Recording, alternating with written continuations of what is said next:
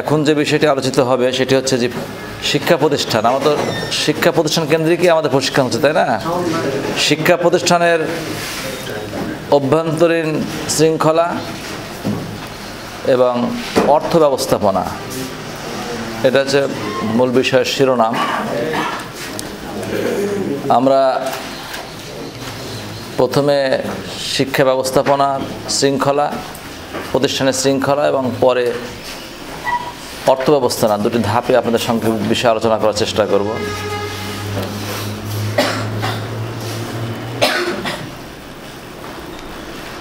শৃঙ্খলা তো আপনারা এই শব্দটার সঙ্গে পরিচিত, তাই না?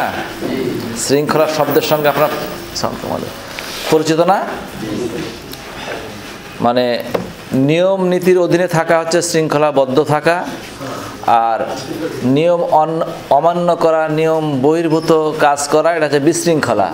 শৃঙ্খলা আর বিশৃঙ্খলা বিষয়টা হচ্ছে যে একটা প্রতিষ্ঠানে বা একটা শিক্ষা প্রতিষ্ঠানের অভ্যন্তরীণ যে শৃঙ্খলা, অভ্যন্তরীণ যে নীতি, অভ্যন্তরীণ যে কাঠামো থেকে পারস্পরিক কিছু নির্দেশনা, সেগুলো মান্য করা, সেগুলো মানা, এই বিষয়গুলো হচ্ছে আমাদের অভ্যন্তরীণ শৃঙ্খলার মধ্যে পড়ে।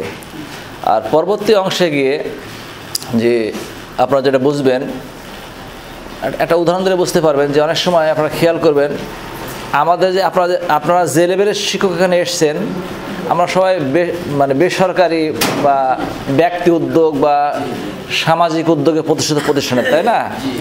কিন্তু অন্যান্য প্রতিষ্ঠানে আরও যারা সরকারি বেসরকারি আছে, দেখবেন যে একজন হেডমাস্টার বা একজন প্রধান শিক্ষক বা একজন সুপার নেবে, তো ওর হওয়ার জন্য শর্ত বলে যে ওকে কিছুদিন সহ সুপারের কাজ করেছে কিনা, কিংবা অ্যাসিস্ট্যান্ট হেডমাস্টার ছিল কিনা, কিংবা ভাইস প্রিন্সিপাল ছিল কিনা, কিংবা সহকারী অধ্যাপক ছিল কিনা, মানে তার পিছনে অভিজ্ঞতার একটা প্রসঙ্গ আসে। এই অভিজ্ঞতার প্রসঙ্গ মানে হচ্ছে যে মূল জায়গায় যাওয়ার জন্য, মূল জায়গায় গেলে বেশ কিছু কাজ করতে হয়, সে কাজ নিজ থেকে করে আসতে হয়, সেগুলো করা আছে কিনা। তো তার মধ্যে একটা কাজ হচ্ছে যে হিসাব সংরক্ষণ, যে বিষয়, একটা প্রতিষ্ঠানের আয় ব্যয় সংক্রান্ত যে হিসাব, সেগুলো যারা অ্যাসিস্ট্যান্ট হেডমাস্টার থাকেন, যারা সহকারী অধ্যাপক থাকেন, যারা সহ সুপার থাকেন, হেডমাস্টার তো মূল দায়িত্বশীল, প্রধানত মূল দায়িত্বশীল, ওদের মাধ্যম দিয়ে অফিস সহকারী যারা আছে তাদের কাজ করান, তার এক্সপিরিয়েন্স তৈরি হয়। আর তিনি প্রতিষ্ঠানটা পরবর্তী সময় ভালো সার্বিক বিবেচনায় ভালো চালাতে পারবেন মর্মে রাষ্ট্রপক্ষ বা কর্তৃপক্ষ বা উপরের যারা আছেন তারা মনে করেন যে এই ধরনের অভিজ্ঞতা সম্পন্ন লোক নিয়ে আসলে প্রতিষ্ঠান ভালোভাবে চলবে, সেজন্য কথাগুলো বলা হয়। তো আপনারাও যারা এখানে অনেক শিক্ষা প্রতিষ্ঠান প্রধান রয়েছেন, তাই না? আবার আপনাদের অভাব বলতে মৃত্যুবরণ করবেন, অভাব বলতে ট্রান্সফার হয়ে আরেক জায়গায় যাবেন, অভাব বলতে নিজের পেশাগত কারণে আরেক জায়গায় চলে যাবেন, আরেকজন তো সেখানে উঠে আসবে, তাই না? আসলে আপনাদেরও এই অভিজ্ঞতাটা কাজে লাগিয়ে কিভাবে এই মানে একটা প্রতিষ্ঠানের প্রধানের সঙ্গে সংশ্লিষ্ট বিষয়, কিন্তু এটা কিভাবে সেটা সুচারুরূপে আরও ভালোভাবে বাস্তবায়ন করা যায়, প্রতিষ্ঠানের আরও উন্নয়নের ক্ষেত্রে কাজ করা যায়, এটা খুব কাজে লাগবে। সে কারণে এই বিষয়টাও কারো কাছে মনে হবে আজকে যে এটা তো আমার বিষয় না, এটা তো অফিস সহকারী বিষয় কিংবা হিসাব রক্ষকের বিষয় মনে হবে। হিসাব রক্ষক কিন্তু প্রশাসনের মূল দায়িত্বশীল নন। একটা প্রতিষ্ঠানে যদি আপনি বলেন প্রতিষ্ঠান প্রধান মানে নির্বাহী প্রধান, কোনো ক্ষেত্রে মানে এই কথাগুলো একটু অগ্রিম বলছি সুবিধার জন্য, কোনো ক্ষেত্রে প্রতিষ্ঠানে হেডমাস্টার, সুপার, প্রিন্সিপাল এরা প্রধান, কোনো ক্ষেত্রে আবার সেক্রেটারি প্রধান। কেন প্রধান এটা আপনারা একটু জেনে নেন। সেটা যদি সরকারি নিয়ম নীতিতে যিনি প্রিন্সিপাল, যিনি সুপার, যিনি প্রধান শিক্ষক, এরা ওই একাডেমিক প্রধান হওয়ার পাশাপাশি এরা প্রত্যেকে কিন্তু ওই গভর্নিং বডি বা কমিটি বা ব্যবস্থাপনা কমিটির এর কিন্তু সচিবও, মানে যিনি প্রধান তিনি সচিবও। কেন? সরকারের বেতনভুক্ত ওই লোক, ওই পদ, তিনি ওই টাকা সরকারের কাছ থেকে নেন, সরকারও মনে করে যে আমি আমার যাবতীয় কাজ তার কাছ থেকে আদায় করে নিব। কিন্তু আপনারা যে প্রতিষ্ঠান থেকে এসেছেন এগুলো কোনোটা সরকারি প্রতিষ্ঠান নয়। এখানে আপনারা নিয়োগ দিয়ে প্রধান রাখেন, প্রধানের যখন ইচ্ছা বলে আমার হচ্ছে না, কোনো জায়গায় এমন আছে যে 500 টাকা বেতন বেশি দিলে প্রধান আর এক জায়গায় চলে যায়, মাঝখানেও চলে যায়। যা এরকম আছে না? তাহলে এগুলো কিন্তু একটা সমস্যা। সে কারণে নীতিগতভাবে আমরা যে প্রতিষ্ঠানকে পরিচালনা করি সেখানে কিন্তু একটা সেক্রেটারির পদ আছে। যেখানে সেক্রেটারি আছে বা যেখানে সেক্রেটারি থাকবেন সেখানে কিন্তু সচিবের দায়িত্ব কিন্তু সেক্রেটারি পালন করবেন।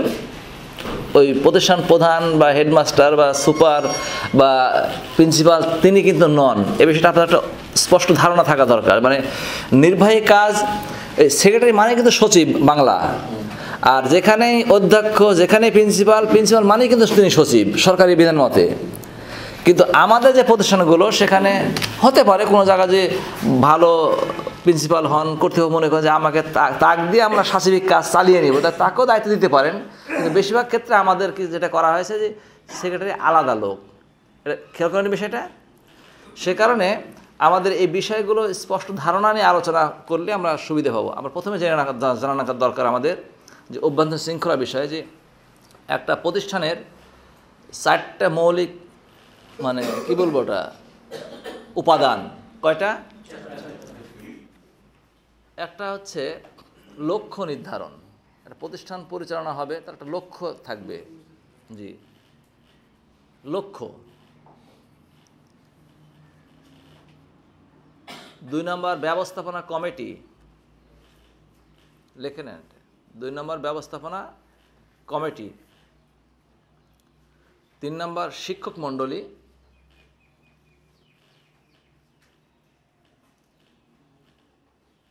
4 নম্বর শিক্ষার্থী। লক্ষ্য, পরিচালনা বা ব্যবস্থাপনা কমিটি, শিক্ষক মণ্ডলী আর শিক্ষার্থী।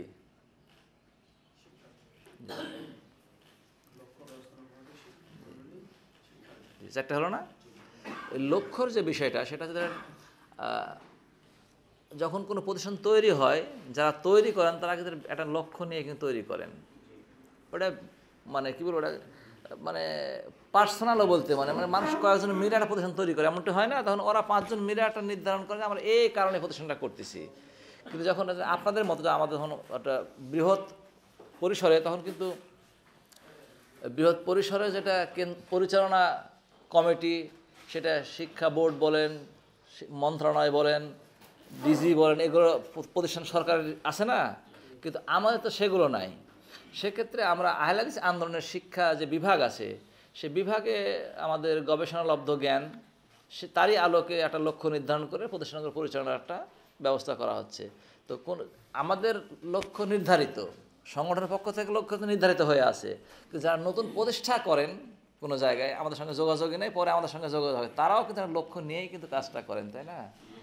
ওই জন্য একটা লক্ষ্য তাদের থাকতে হবে এবং লক্ষ্য নিয়েই প্রতিষ্ঠানটা এগিয়ে আসবে। ঠিক আছে না? এটা হচ্ছে এই লক্ষ্য যদি নির্ধারিত না হয় তাহলে কিন্তু সমাজে একটু মানে প্রতিষ্ঠান পরিচালনা একটু মানে কী বলবো বিশৃঙ্খলা ঘটতে পারে। মানে আমরা যারা ওখানে শিক্ষক থাকবো, এই প্রতিষ্ঠানটা কী লক্ষ্যে প্রতিষ্ঠিত হয়েছে, কী লক্ষ্য নিয়ে আগাইছে, সেটা সম্পর্কে যদি আমার ধারণা না থাকে তাহলে আমরা কিন্তু আমাদের মতো করে দেখব। প্রতিষ্ঠানের লক্ষ্য একটা জিনিস, আর আমাদের পার্সোনাল লক্ষ্য আলাদা জিনিস, তাই না? তো দেখা যাবে যে আমার লক্ষ্যের সাথে প্রতিষ্ঠানের লক্ষ্য যদি মিল না হয় তাহলে একটা বিশৃঙ্খলা সৃষ্টি হতে পারে।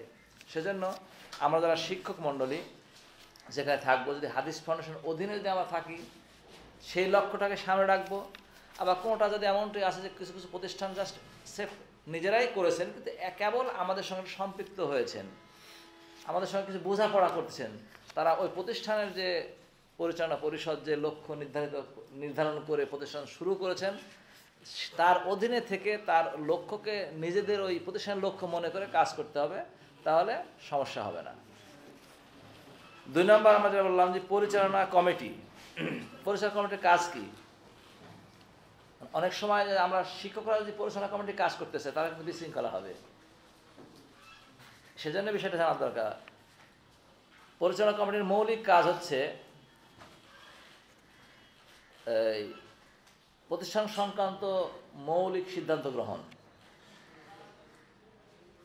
প্রতিষ্ঠান সংক্রান্ত মৌলিক সিদ্ধান্ত নেবে ব্যবস্থাপনা কমিটি। এটা কিন্তু এখানে কিন্তু শিক্ষকের এখতিয়ার নাই। যদিও 2 জন শিক্ষক ওই কমিটির সদস্য থাকবেন, তারা ওই বডিতে আলোচনা করে পর্যালোচনা করে সিদ্ধান্ত নেবেন এবং বাস্তবায়ন করবেন। সেটা বাস্তবায়ন করবে কিন্তু বা প্রতিষ্ঠানের শিক্ষকরাই, কিন্তু গভর্নিং বডি বা ম্যানেজিং কমিটি সেখানে সিদ্ধান্ত হবে। আপনারা লিখছেন মৌলিক সিদ্ধান্ত গ্রহণ লিখেছেন তারা। 2 নম্বর হচ্ছে বাজেট প্রণয়ন, অনুমোদন ও বাস্তবায়ন। বাজেট প্রণয়ন, অনুমোদন ও বাস্তবায়ন, এটা হচ্ছে মানে ব্যবস্থাপনা কমিটির কাজ। সারা বছরের শুরুতেই কেউ জানুয়ারি টু মানে ডিসেম্বর, অনেক সময় জুন টু জুলাই এরকম হয় আর কি, একটা বছরের জন্য। আর এ বছরে আমরা কি করব, কটা বাজেট প্রণয়ন, অনুমোদন ও বাস্তবায়ন।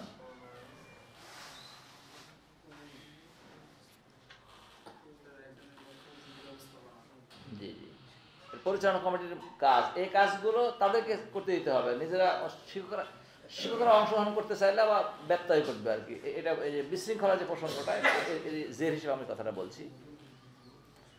তো বাজেট বলতে সাধারণত আমরা বললে আপনাদেরকে একটু লেখা হয়েছে না, ওই জিহাদ বললে আমরা যেমন তাড়াতাড়ি শুধু ধরি কি বলে অস্ত্রটা নিয়ে মাঠে নামার মনে ভাব হয় না, একটা জিহাদ মানে একটা কিন্তু অস্ত্র নিয়ে নামলে জিহাদ হয়ে গেল। জিহাদ কিন্তু আসলে অমনটি নয়। এটা আপনারা তো অনেকে বুঝেন বিষয়টা, তাই না? মানে জিহাদ বললেই অনুপ্রেরণা ওরকমভাবে বের হয়ে আসে, কিন্তু জিহাদ আসলে অনুরূপ নয়। বাজেট বললে আমরা কিন্তু মনে করি খালি অর্থটা বাজেট, মানে বাজেট বললে কি আয় করবে বছরে কি ব্যয় করবে, এটাই বাজেট আমরা মনে করি, জিহাদের মতো বিষয়টা। বাজেট কিন্তু শুধু অর্থ নয়, বাজেটটা হচ্ছে এবছর কতজন ছাত্র আমরা মানে ভর্তি করতে পারবো, সে ছাত্রের ক্লাসের জায়গা ব্যবস্থা করে দিতে পারবো কিনা, আমাদের বেতন টাকা পয়সা সেখানে আরও কোনো ক্লাস বৃদ্ধি করবো কিনা, এটাও বাজেট। আমাদের শিক্ষক বৃদ্ধি করতে হবে কিনা, মানে সংক্ষিপ্তভাবে ওই জায়গায় গোটা প্রতিষ্ঠানের একটা সার্বিক ব্যবস্থাপনা থাকবে, মানে থাকবে, চিত্র থাকবে সাথে।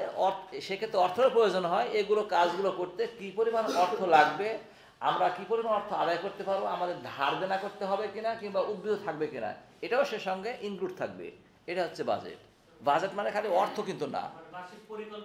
হ্যাঁ হ্যাঁ, কথা বোঝা গেছে? এরপরে হচ্ছে আর একটা কাজ, শিক্ষক নিয়োগ ও অব্যাহতি দান। কার কাজ? শিক্ষক নিয়োগ এবং অব্যাহতি দান। শিক্ষক নিয়োগ করবেন যাচাই বাছাই সাপেক্ষে, আবার যদি শিক্ষক যদি শৃঙ্খলা বহির্ভূত কাজ করেন, পরামর্শ সংশোধনের নোটিশ দিয়েও সেগুলো সম্ভব না হয়, সে ক্ষেত্রে অব্যাহতি দেওয়া লাগবে। সে কাজটাও কিন্তু কমিটির, এ কাজ কিন্তু আমাদের শিক্ষকদের না। শৃঙ্খলা ফিরে আসবে কি হবে, এগুলো কার কোন কাজ বুঝলেই কিন্তু বিষয়টা সুশৃঙ্খল হবে।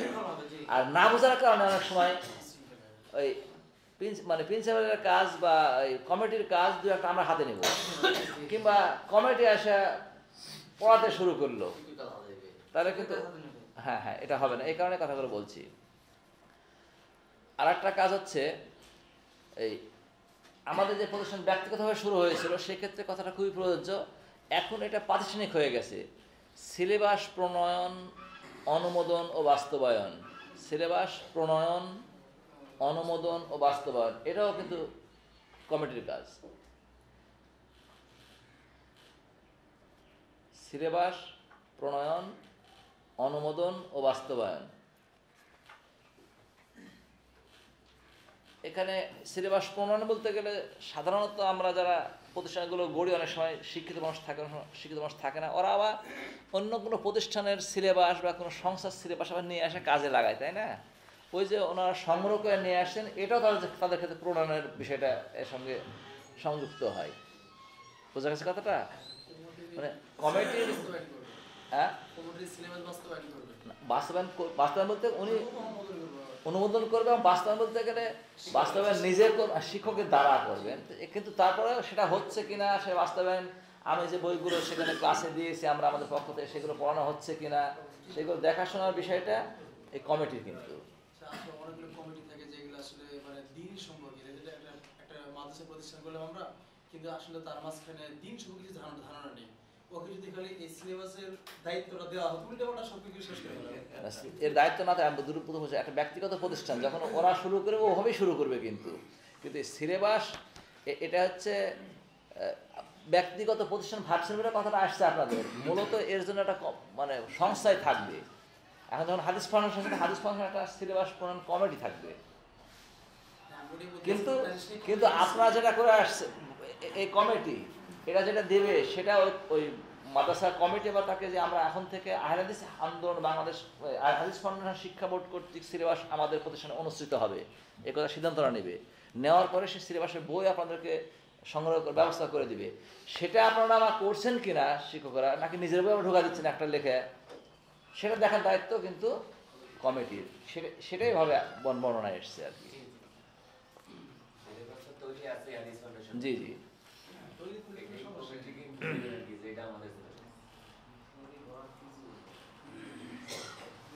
আর এইগুলো মৌলিক কাজ হচ্ছে, আমরা কাদের বললাম এটা কমিটি।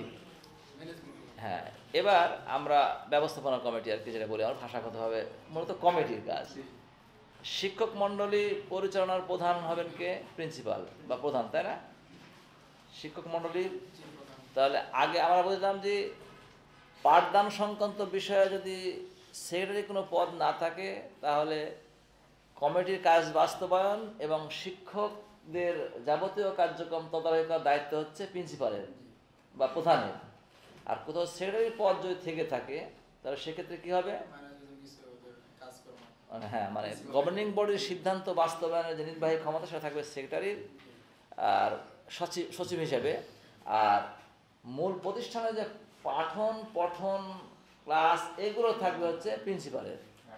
জি, প্রিন্সিপালের যে কাজ, একাডেমিক যে কাজ, সে কাজগুলোর মধ্যে আপনার শিক্ষক আপনার কোন কাজ আর প্রধানের কোন কাজ, এই পার্থক্য না বুঝলে আবার সমস্যা। পার্থক্য বুঝলে বিশৃঙ্খলা হবে না, শৃঙ্খলা আসবে। সেক্ষেত্রে কিছু জিনিস আমাদের জানার দরকার। যেমন যোগ্যতা বিবেচনায় শিক্ষকদের ক্লাস বন্টন, এটা হচ্ছে প্রিন্সিপালের কাজ। যোগ্যতা বিবেচনায় শিক্ষকদের ক্লাস বন্টন রুটিন হবে না? রুটিন হওয়া বলে যাকে তাকে যে কোনো ক্লাস দিয়ে দিলে হবে না। যে শিক্ষকটা যোগ্যতা বিবেচনায় শিক্ষকদের ক্লাস বন্টন,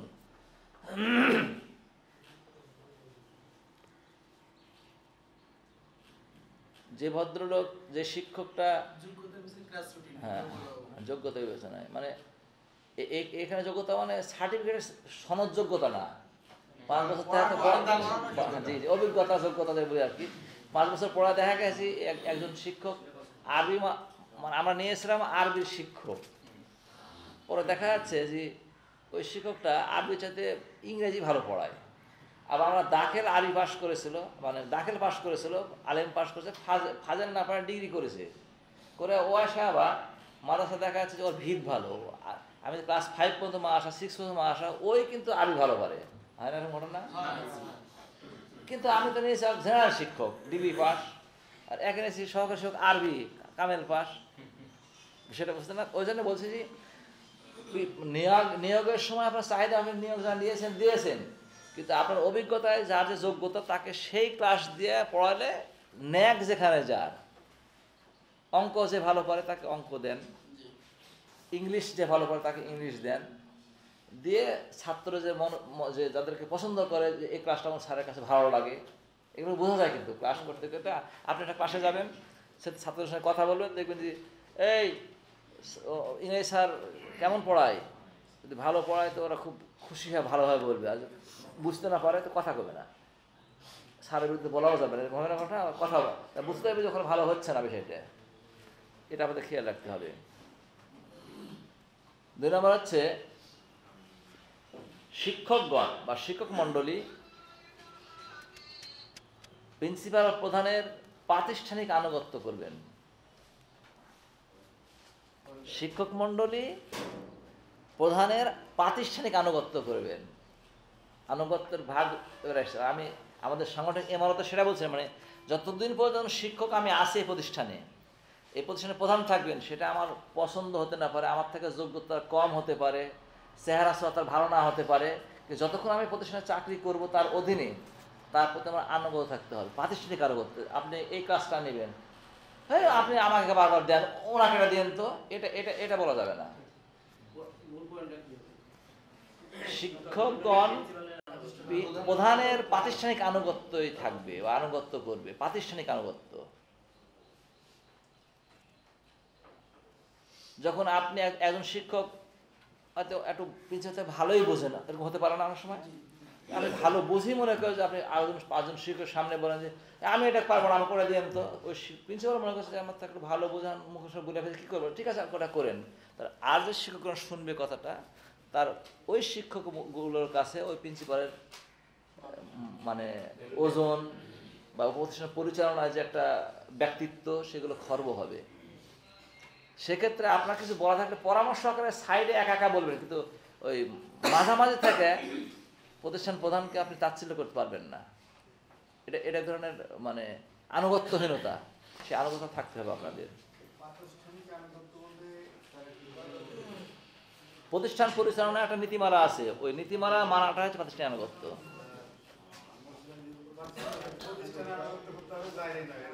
হ্যাঁ বাইরের তো সেটা আলাদা, বাইরে যে কী করবেন না সেটা আলাদা ঘটনা, কিন্তু প্রতিষ্ঠান সংক্রান্ত আপনার প্রতিষ্ঠানের কাজ যদি আপনাকে কোনো প্রতিষ্ঠানের কাজ না যদি বাইরেও পাঠায়, ওটা কিন্তু প্রাতিষ্ঠানিক হলো। আর এমনি আপনি এটা পড়াশোনা করে গেলেন, বাড়িতে গেলেন, সালাদ পড়লেন, সালাম করলেন, বউ চালালেন, সংসার করলেন, ব্যবসা বাণিজ্য করলেন, সেটার সঙ্গে এর কোনো সম্পর্ক নাই। সেটা এই জন্য বলছি প্রাতিষ্ঠানিক প্রসঙ্গটা। যাবতীয় আবেদন ও পরামর্শ প্রধানের নিকট করতে হবে। যাবতীয় আবেদন ও পরামর্শ, অভিযোগ কথাটা আসবেই না প্রতিষ্ঠানের প্রধানের কাছে গিয়ে আমি একটা অভিযোগ নিয়ে আসছি, কথাটাই ফালতু। মানে যাবতীয় আবেদন ও পরামর্শ প্রধানকে বলতে হবে। অভিযোগটা মানে আবেদনটা হচ্ছে একটা শালীন শব্দ, মানে আপনার চাহিদার কথা আপনি বলবেন ওখানে গিয়ে আবেদন। আবার আপনি অভিযোগ করছেন, ওটাও আবেদন, আমি এটা নেব না, আমাকে এটা দেন, এটাও আপনার অভিযোগ হচ্ছে। কিন্তু আপনি আবেদন আকারে যদি বলেন যে আমার একটা বিষয়ে পরামর্শ কিংবা আবেদন ছিল, এই বর্ণনা, কিন্তু আপনি যা বলেন অভিযোগ মানে একটা পক্ষ বিপক্ষ হয়ে যায়। অভিযোগ মানে বাদী প্রতিবাদী হয়, তাই না? এই ভাষাগুলোকে আমরা একটু পরিহার করার চেষ্টা করব। আমরা পরস্পর একটা বসবাস করবো এক জায়গায়, সবার আন্তরিকতা পরিবেশ ভালো থাকে। সে কারণে আমরা বলছি যে আমরা আমাদের এই মাদ্রাসা যে প্রসপেক্ট আছে, সেখানে কথাগুলো বলা আছে মার সাথে, যে আমরা একটা সমাজ, শিক্ষিত সমাজ একসঙ্গে বাস করি, এখানেও প্রায় 40 জন শিক্ষক মোট এখানে একসঙ্গে থাকেন। তা আমরা যেন মানে গ্রুপিং, অভিযোগ এগুলো অন্বেষণের জন্য বা প্রচেষ্টায় লিপ্ত না থাকি। আমাদের কোনো সমস্যা হতে পারে, সেটা কর্তৃপক্ষের কাছে, সেক্ষেত্রে এখানে যেটা বললাম প্রধানের কাছে। প্রাতিষ্ঠানিক বিষয়গুলো, পড়াশোনার পঠন বিষয়গুলো প্রধানের কাছে, আর প্রধান যদি সেক্রেটারি হন তার কাছে হয়ে গেল। কিন্তু কিছু কিছু বিষয় আছে প্রতিষ্ঠানের বাদ দিয়ে যদি মনে করেন সমস্যা আছে, তাহলে প্রতিষ্ঠানের মাধ্যমে সেক্রেটারির কাছেও বলা যাবে। প্রতিষ্ঠানের মাধ্যমে, প্রতিষ্ঠানের প্রধান যিনি থাকবেন না, তার মাধ্যম দিয়ে আবেদন, যে আপনি সেক্রেটারি বরাবরও কোনো আবেদন লিখতে পারেন, কিন্তু সেটি আবার সরাসরি সেক্রেটারির কাছে পৌঁছবে না। প্রিন্সিপাল যিনি থাকবেন তার মাধ্যমে সেখানে যে পৌঁছবে, উনি দেখবেন আপনার আবেদন ঠিক আছে কিনা, তারপরে উনি লিখবেন যে বিবেচনার জন্য আপনার কাছে প্রেরিত হলো, তখন ওটা গভর্নিং বডিতে বা কমিটিতে আলোচনা হবে, ঠিক আছে? কিন্তু আপনি সরাসরি আবার সেটাকে দূরে চলে যাবেন না, বা যাওয়া উচিত হবে না। আমাদের শৃঙ্খলার কথা বলছিলেন, নিয়ম না জানলে যেটা হয় যে আমার তো বেতন দেয় সেক্রেটারি, আমার সমস্যা হয়ে গেছে, আমি একটু আমার বেতন বৃদ্ধি করলে ভালো হয়, আমার কষ্ট হচ্ছে, কথাটা বলবো, তাই প্রিন্সিপাল করতে যাবো কেন, বেতন তো দেয় সেক্রেটারি, আমার মনে হতে পারে চলে গেলাম সেক্রেটারির কাছে, এটা যাওয়া ঠিক হবে না।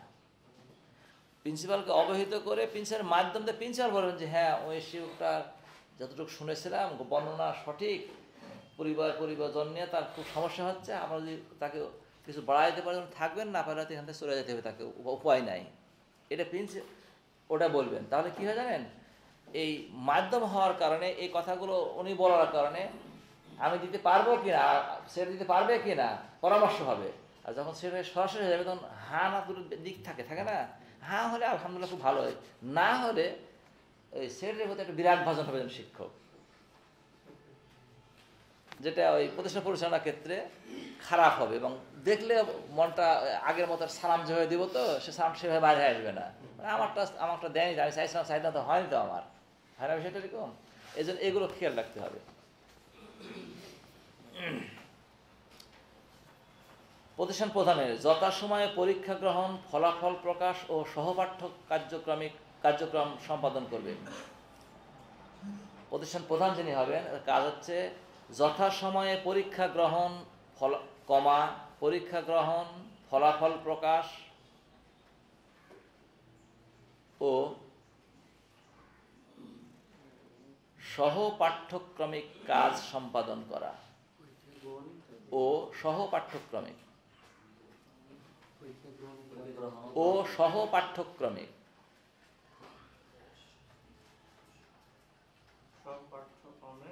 ক্রমিক কাজ সম্পাদন করা।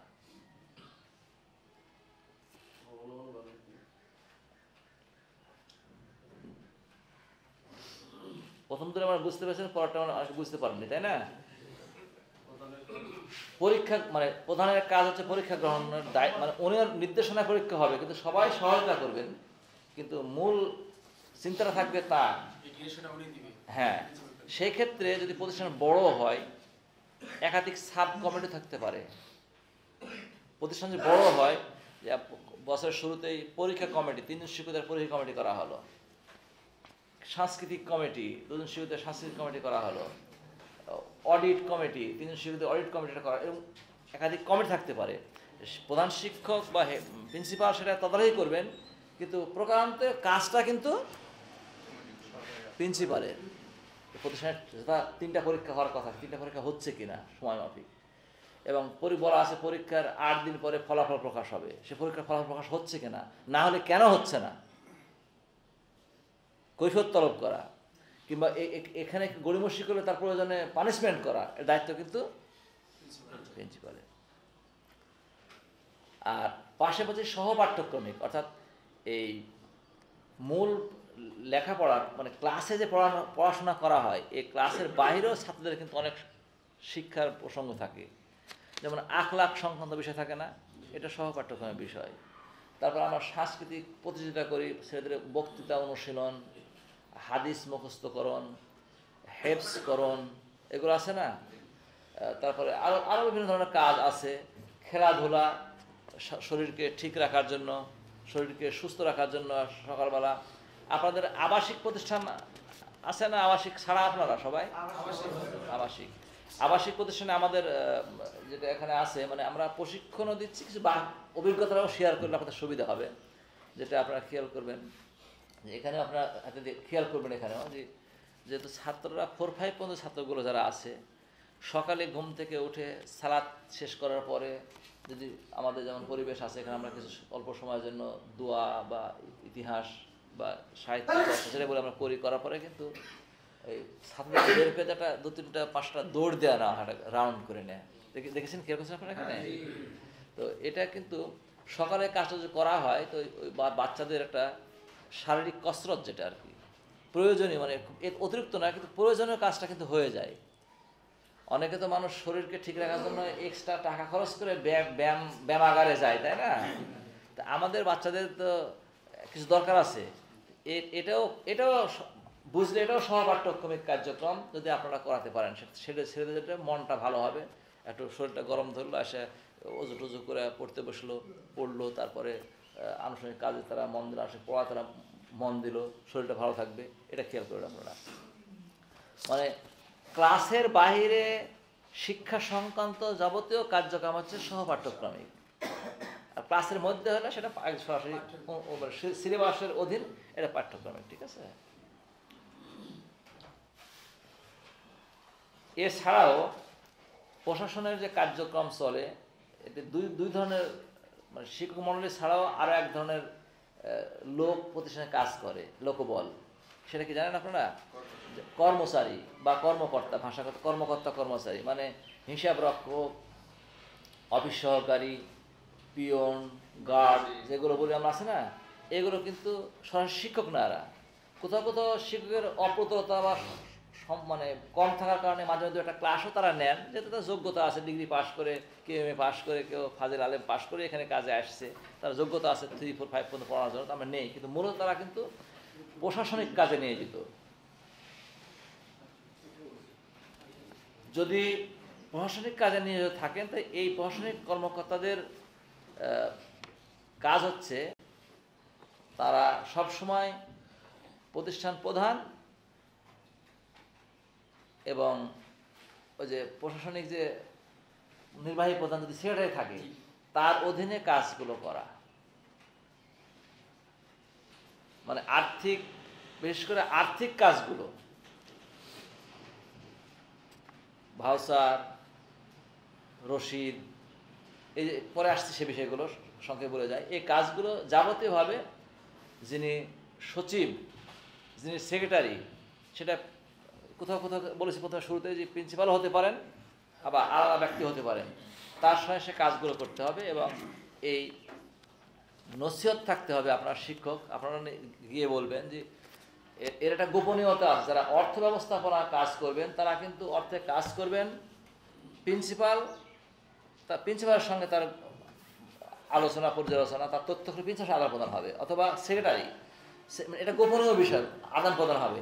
কারো কোনো চাহিদা থাকলে, কোনো জিনিস দেখতে চাইলে প্রিন্সিপালের কাছে শিক্ষক আমার একটা জিনিস জানার দরকার, আমি এত টাকা, আমার এক ভাই 2 ভাই আমরা গিয়েছিলাম, আমি আদায় করলাম 5,000 টাকা, উনি 10,000 টাকা আদায় করলেন, কিন্তু আমার মনে হচ্ছে ভাই টাকা জমা দিয়েছি, আমার জানার দরকার। তাহলে আপনি প্রিন্সিপালকে সেটাই বলবেন যে এই ঘটনা, তাহলে সেক্রেটারি ওটা ওখানে দেখবেন বা ওখান থেকে নিয়ে সেটাই আপনাকে দেখাবেন। আপনি সেক্রেটারি জানে না, প্রিন্সিপাল জানে না, চলে গেলাম অফিসে, এই দেখো তো অমুক স্যারের টাকা দিয়েছে কিনা, ব্যাগে দেখো তো, এটা কিন্তু আপনার বলার দায়িত্ব না। কথা বুঝে আসছে? আর্থিক বিষয়টার সঙ্গে অফিস সহকারী, হিসাব রক্ষক, সেক্রেটারি, মানে অধ্যক্ষ অবলিক সেক্রেটারি, মানে সেটা এর সঙ্গে সম্পৃক্ত। এ বিষয়ে কোনো অনুযোগ, এ বিষয়ে কোনো আপনার সন্দেহ, এগুলো সৃষ্টি হলে মূল কর্তৃপক্ষকে বলতে হবে, আপনাকে সেক্রেটারি বা প্রিন্সিপালকে বলতে হবে যে ভাই আমার এই বিষয়ে বা আমার টাকা পায়নি বা একটা কিছু হতেই পারে। তাহলে সেটা বললে উনি কিন্তু আপনাকে দেখাতে, ভাষাগতভাবে বাধ্য না বললেও উনি কিন্তু দেখাতে তাকে হবে, না দেখার কোনো উপায় নাই। কিন্তু আপনি যা সরাসরি এক জায়গায় দেখবেন, এক জায়গায় দেখতে চাইবেন, চাওয়া এবং দেখা এটা নীতির মধ্যে পড়ে না, এটা আপনারা খেয়াল রাখবেন। শিক্ষকদের একটা কাজ হচ্ছে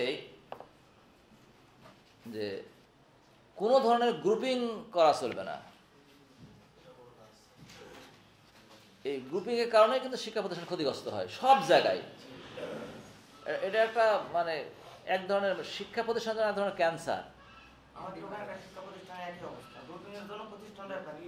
মানে দেখতে বাহিরটা প্রতিষ্ঠান চলছে মনে হবে, কারণ ভিতরে যা 5 জন উঠা বসা করবেন, 2 শিক্ষকের 3 মত আপনার কাছে বলতে শুরু করবে যে ভাই প্রিন্সিপাল ভালো না, এগুলো করে, আর ভাই ওই ভাইস প্রিন্সিপাল ভালো না, এইগুলো করে, এই কথাই শোনে না। মানে এই যে বিষয়, আপনার সমস্যা থাকতে পারে যখন 2 মাস 3 মাস পর পর যখন আপনাদের বৈঠক হবে, শিক্ষক মণ্ডলীতে বৈঠক আছে না, আপনি সেগুলো সেখানে শালীনভাবে ভদ্রভাবে বলার চেষ্টা করবেন, না বলতে পারে সবর করবেন, কিন্তু পার্শ্ববর্তী মানুষের সঙ্গে শেয়ার করে আরেকজনের খারাপ ধারণা দেবেন, প্রকারান্তরে আপনি আপনার খারাপ ধারণাটা মানুষের কাছে দিবেন, তাহলে প্রতিষ্ঠানটা ক্ষতিগ্রস্ত হবে। তার কারণ এই ধরনের প্রতিষ্ঠান পরিচালনা করে আমাদের লোকজন পরিচালনা করে, আমাদের লোকজনের নিজস্ব কোনো টাকা নেই, মানুষের হেল্প করে, তাই না? এই কথাগুলো যে মানুষের কাছে যায় যে এখানে গ্রুপিং হয়, এরা নিজেরা একজনে বলছে অমুক টাকা মারা দিয়েছে 5,000 টাকা মনে হয়, এই ধরনের কথা যদি আপনি উপস্থাপককে বলতে চান, তাহলে ওরা কিন্তু আপনাকে আর্থিকভাবে হেল্পই করবে না। একটা উদাহরণ দিই আপনাদের, আমাদের এই যে শীত গেল না, শীত চলছে এখনো, একজন জেলা সভাপতি একটা জেলায় একজন ভদ্রলোক 25,000 টাকা দিয়েছেন, আপনার জেলায় আপনি করবেন, এই কম্বল কিনে বিতরণ করে দেবেন দরিদ্র মানুষদেরকে।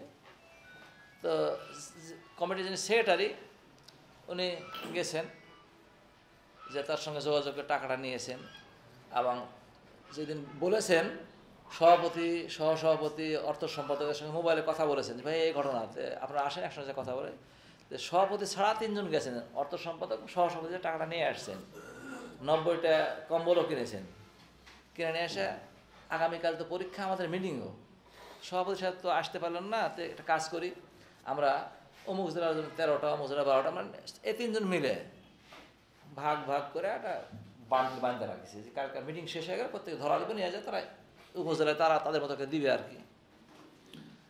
কিন্তু সভাপতি এখনও মানে জানেন না, সভাপতি বলছে ওই জিনিস আসছে, আপনারা আসেন, আসে বিলি বন্টন করি আমরা। সভাপতি পরের দিন যখন আসছে, মিটিং শুরু হয়ে গেছে, পরীক্ষা শুরু হয়েছে, পরীক্ষার পরে মিটিংয়ের পর্যায়ে সেটাই বলছেন যে আমরা যে ভাগ ভাগ করে রাখিছি এগুলো আপনারা জেলায় উপজেলা যারা আসছেন তারা নিয়ে চলে যান। সভাপতি মনে মনে রাগ যে একটা 25,000 টাকা আসলো, একটা মিটিং করব, করে সবাই ভাগ বটারা করবো, সবাই একসঙ্গে করবো, কোনো এজেন্ডা নাই, মিটিং নাই, সেক্রেটারি কাজটা একা একা করে ফেলে দিল, একা একা করে ফেলে দিল, মনে ক্ষোভ, তার এক ধরনের ক্ষোভ হতেও পারে। এটা যদি ক্ষোভ হয় তো এর সমস্যাটা কাকে জানাবে বলেন তো? যেহেতু জেলার সেক্রেটারি সভাপতির ঘটনা, ওটা তো আমাদেরকে জানানোর কথা কেন্দ্রে, তাই না? ও কিভাবে দাতা লোকের মোবাইল নাম্বার সংগ্রহ করেছে, সংগ্রহ করে, হ্যাঁ, করে ফোন করে বলেছে, ভাই আপনারা কিছু টাকা দিয়েছিলেন এই কাজের জন্য, বিলি বন্টনটা ভালোভাবে হলো না, কি বুঝলেন? ওই লোক আমাদের কাছে ফোন, ভাই আপনাদেরকে ভালো বলে আপনার মাধ্যমে, মানে ওনার সংগঠনের লোক না, কিন্তু আমাদের পছন্দ করেন, দিলাম তো একজন ভদ্রলোক, নাম এই অমুক অমুক, ফোন করে কথা বললেন যে দাতা, এবার নাম দেখি সভাপতির, ফোন করলাম, আপনি কোন সাথে যোগাযোগ করতে? হ্যাঁ যোগাযোগ করেছে। আমি সাথে এখনই বাদ দাও, যে আরেকটা লোককে সভাপতি বানা দেবো। তো ওটা বললেন অবশ্য, তারপর না এখনই ঠিক, একজন লোক যাও ওখানে, তসবিজকে দেখো বিষয়টা। শেষ পর্যন্ত যাওয়া না হয়, আমি আর সারের এক জায়গায় যাওয়া হলো, সেখানে ওদের ডাকা পাঠালাম।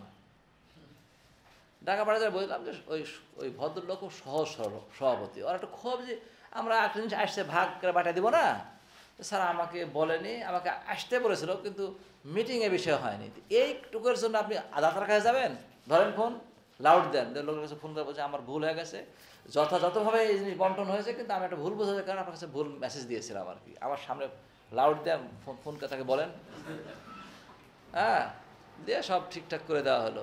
এক জাত থেকে উদাহরণে গেছে আপনাদের, মানে ছোট্ট একটা জিনিস দেখেন, কার কাছে কোনটা বলতে হবে সেটা আমরা বুঝি না। অনেক সময় আমরা শিক্ষক আছি, বেতন তো শিক্ষক দিবে না, বেতন দিবে হিসাব রক্ষক, তাই না? আপনাকে যদি ভালো হিসাব রক্ষক হয়, সসম্মানের ডাকে খামে ধরা দিয়ে, স্যার এটা আপনার বেতন সই করে যান।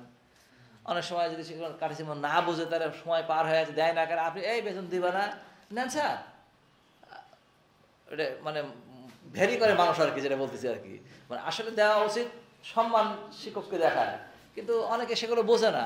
স্যারের যা খোঁজ করছে, কীভাবে এই মাসে বেতন দিবে না তোমরা, স্যার দিচ্ছি তো নেন, দিল, এরকম ঘটনা ঘটে। ওই শিক্ষক কর্মচারীর কাছে বেতন নিতে যায়, যদি বলে যে ওই শিক্ষক ওরকম, ওর ক্লাস করে না, আমি ভালো নেই, বা আমার এই সময় আমি 3 ঘন্টা দিই, আমারও 2000 টাকা, উনি 1.5 ঘন্টা কাজ নেন, ওরও 2000 টাকা, দেখো তো এটা ঠিক হইলো?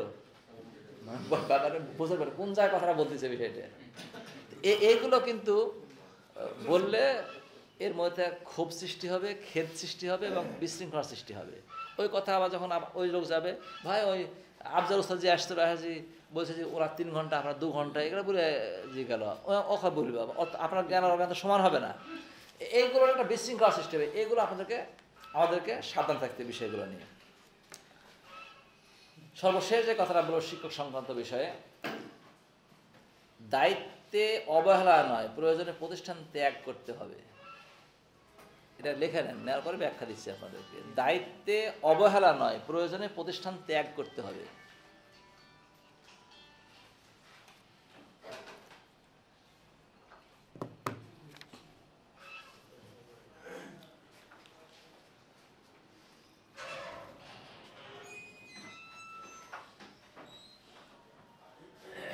লিখেছেন?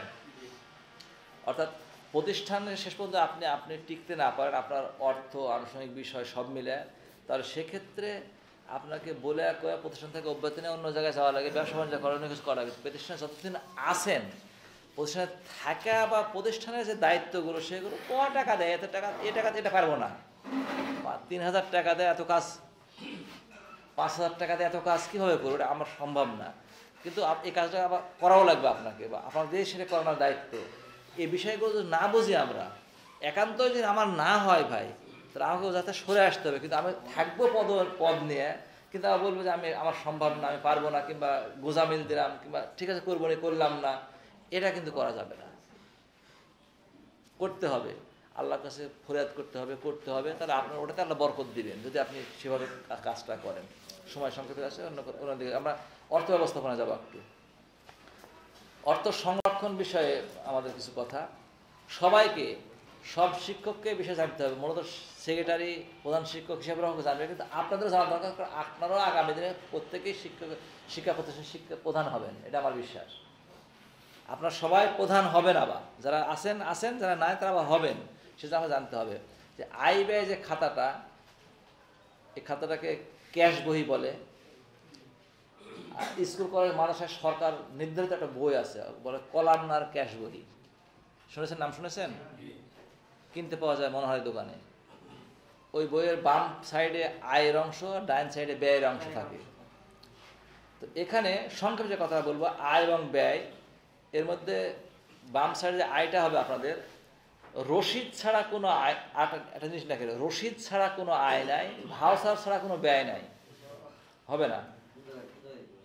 হিসাব রক্ষণের একটা মৌলিক কথা, হিসাব রক্ষণ যে কথা বলেছি আমরা এখানে, রসিদ ছাড়া কোনো আয় নাই, ভাউচার ছাড়া কোনো ব্যয় নাই। মনে থাকবে? মানে রসিদ আপনি দেননি, সেটা এখন ভাউচারে উঠাবেন না। কি করবেন আপনি জানেন, কিন্তু রসিদ দেননি, সেটা ভাউচারে মানে বই আসবে না।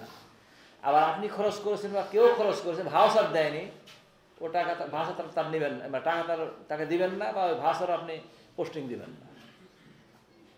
রসিদ দিয়ে টাকা নিতে হবে, আর ভাউচার দিয়ে টাকা দিতে হবে। মনে থাকবে? আয়ের খাতায় আসবে আপনাদের রসিদের যে আয়, সেটা আসবে আয়ের খাতায়। ওখানে লেখা আছে রসিদ নম্বর, বই লেখা আছে, কিন্তু সেখানে লেখে তারপরে লেখা আছে বিবরণ, মানে কি বিষয় এটা, দান, সাদাকা, বায়তুল মাল, শিক্ষার্থীদের পাঠদান ফি, অন্য ফি, এগুলো বিভিন্ন ধরনের থাকে, সেগুলো ওই লেখা থাকবে, দেখে টাকা পরিমাণ সেখানে লেখা আছে। আর আসবে হচ্ছে ঋণ।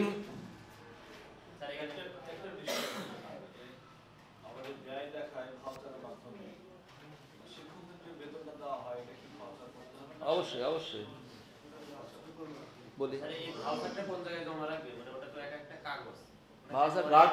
ভাউচার গার্ড ফাইল পাওয়া যায় বাজারে কিনতে।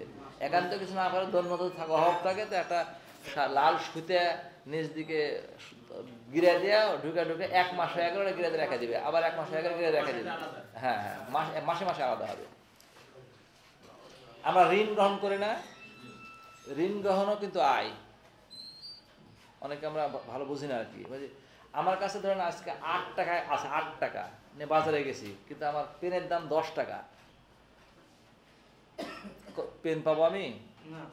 দোকানে দিয়ে 8 টাকার পেন, তার 10 টাকা কোথেকে দিবেন? ওর দোকানদার যদি বলে যে এটা পরে দিন, তাহলে ওটা আপনার ঋণ হয়ে গেল না? ওই ঋণটাও কিন্তু আয়। আপনার নগদ 8 টাকা, আর ওই আজকে 2 টাকা ঋণ করেন, মানে 10 টাকা হলো ওখানে। ঋণ যদি কারো কাছ থেকে করেন, রসিদে আবার লিখবেন, রসিদ বলে নে যে আবদুল্লাহর কাছ থেকে মাদ্রাসা পরিচালনার জন্য 5,000 টাকা ঋণ গ্রহণ। রসিদের জায়গায় এত নম্বর রসিদ, বিবরণে ঋণ গ্রহণ 5,000 টাকার আয়। ঠিক আছে ব্যাপারটা? হ্যাঁ, রসিদ দিতে হবে। এখন ব্যয় যখন আসবে, আপনার টাকা 8,000 টাকা বাঁচা গেছে মাসে, তখন লিখবেন যে আবদুল্লাহর কাছ থেকে 1 তারিখে এত মূল্যের রসিদে গৃহীত ঋণের আংশিক বা পুরাপুরি পরিশোধ। ওই লোক বুঝে পারবে না, স্বাক্ষর করে ওরা আপনার ভাউচার ব্যয়। বুঝে আসছে কথাটা? আর আপনারা ঋণ কথাটা ইয়াতে লিখবেন না, ক্যাশবুকে। কিছু কনসেপ্ট আছে, তো ধারণা আছে, মানে ঋণের মধ্যে সুদের গন্ধ আছে, কিন্তু কর্জে হাসানার মধ্যে সুদের গন্ধ নাই। আপনারা ঋণ যেটা আমরা বলছি ভাষা কথা বোঝানোর জন্য, কর্জে হাসানা লিখবেন। এবার আপনি রসিদ দিয়ে 20,000 টাকা আয় করেছেন, কিন্তু টাকা তো হাতে রাখা দরকার নেই, আছে? এটা কি করবেন? ব্যাংকে পাঠাবেন। ব্যাংকে যখন পাঠাবেন এই টাকাটা, তখন এটা আপনার কি হবে জানেন? ব্যয়। ব্যয়ের খাতায় ব্যাংকে জমা, ওখানে জমা দেবেন না, জমা দেওয়ার রসিদ লাগবে না, ওখানে একটা ব্যাংকে 20,000 টাকা জমা দিতে গেলে ওটা রসিদ দিয়ে জমা দেওয়া লাগবে না আপনাকে, লেখা দিলে তারপর সেই টাকা আপনার মুড়ি দিবেন আপনাকে, ওটা আপনার ব্যয়ের ভাও স্যার, এই টাকা জমা দিয়েছেন আপনি। ব্যাংকে টাকা জমা দেবেন আপনার রসিদের টাকা, সে টাকাও আপনি জমা দেবেন আমার ব্যাংকে, ওটা হচ্ছে ব্যয়। আবার 2 মাস পরে আপনি ব্যাংক থেকে টাকা তুলবেন 5,000 টাকা, যে রসিদ নাম্বার ব্যাংকে চেক থাকে না, ওই নাম্বার উল্লেখ করে এখানে লিখবেন ব্যাংক থেকে উত্তোলন এত টাকা, এটাও কিন্তু আয়। প্রথমে এত টাকা দান নিয়েছেন আপনি 20,000 টাকা, রসিদ তো দিয়েছেন তাই না, তারপরেও এই টাকা যখন ব্যাংকে জমা হবে তখন সেটা আয় হবে, আর ব্যাংক থেকে যখন উত্তোলন হবে সেটা ব্যয় হবে, আর ব্যাংক থেকে উত্তোলন সেটা আয় হবে। মনে থাকবে আপনাদের? ভাউচারের বাম সাইডে ভাউচার, সেখানে সুন্দর করে সেগুলো লেখা আছে কলামের ক্যাশ বুকে, সেগুলো আপনারা দেখবেন, সেখানে বিশেষ করে ভাউচার থাকতেই হবে। আর ঋণ প্রদানের ব্যয়টাও সেখানে যেটা আসবে। পাশাপাশি আপনি একজনকে, আমাদের যে প্রতিষ্ঠান থেকে কোনো ব্যক্তিকে ঋণ দেওয়া হয়, মেলা টাকা আছে, একজন শিক্ষককে 20,000 টাকা ঋণ দিয়েছেন, হতে পারে না, এটা কিন্তু ব্যয় যাবে। সে ব্যক্তিগত একটা কাগজে রেখে দিবে, আমি এই খরচ নিলাম, মাসে মাসে 500 টাকা কি 1,000 টাকা দিব না, মাসে মাসে টাকা দিবে, আপনি রসিদ দিয়ে সেটা বা আয় দেখাবেন।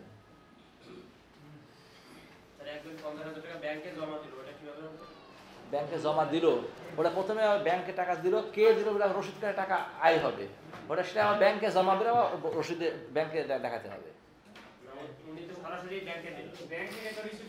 ব্যাংকে দিবে, আপনাকে জানাবে সেটা, তখন আপনাকে ব্যাংকের টাকাটাকে রসিদ করে আয় দেখাতে হবে, আব্দুল্লাহ এত টাকা, সেটাকে আপনি আবার দেখবেন, সেটা এখন আবার ব্যাংকে, মানে তখন হাতে টাকা হয়ে গেল, খাতা করে মনে হচ্ছে হাতে টাকা, মনে হচ্ছে না, ওটাই আবার দেখাবেন যে এই টাকাটা এই ব্যাংকের স্টেটমেন্ট পাওয়া যায় না, মাস শেষে পাওয়া যায় না, ওই স্টেটমেন্টের উল্লেখ থাকবে এই টাকাটা এখন ব্যাংকে আছে, মানে ওটা ব্যয়, ব্যাংকে জমা হয়ে গেল, যেদিন উত্তোলন করবে তো সেটা আয় হবে। তাহলে আমরা আমাদের সময় শেষ হয়ে গেছে না, 45 বলেছিল এখানে। আমাদের যে বিষয়টা আপনারা খেয়াল করবেন, আর সংক্ষিপ্তভাবে যেটা বললাম, কলামনার ক্যাশ বুক যখন ব্যবহার করেন তাহলে এই জিনিসটা আপনারা বুঝতে পারবেন। সুবহানাকাল্লাহুম্মা ওয়া বিহামদিকা।